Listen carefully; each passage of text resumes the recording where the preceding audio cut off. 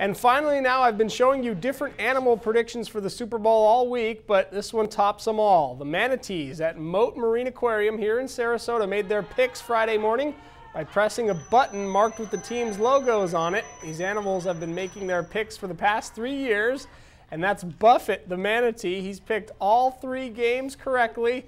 He went with the Packers, so you got to mark it down. That's pretty much a guarantee. When the manatee picks your team, you're going to win. Pretty funny, huh? His face just smashed and then slid right down the glass. Yeah, he was hamming it up, I think, for the cameras.